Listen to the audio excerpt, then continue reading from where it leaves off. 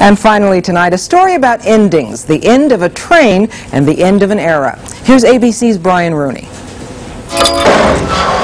Moving being 3506. D.C. Hunt rides a caboose for the Burlington Northern Railroad out of Bend, Oregon. I made some cornbread this morning. And a couple of homemade tamales. He leaves his lunch to warm on the stove as he starts his day as the lookout at the end of the train.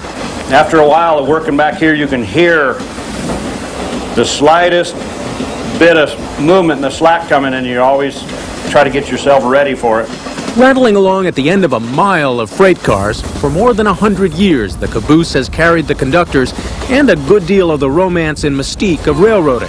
It looked pretty comfortable in the old days, as conductors made a home for themselves traveling across the country. But being in the caboose was loud and dangerous as the train lurched between stops and starts. You keep an eye on the track behind, and keep an eye on the track ahead. You just make sure that everything's done safely and nobody's going to get hurt, and you get your work done. The thousands of cabooses that once trailed at the end of freight trains all over America have been left on a siding or placed in a museum or used as theme locations for offices and restaurants.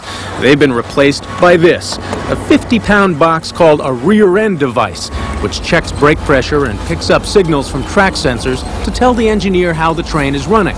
It doesn't watch the Great Plains or tell tales of travel. It's just an electronic box. And that'll do being 3506.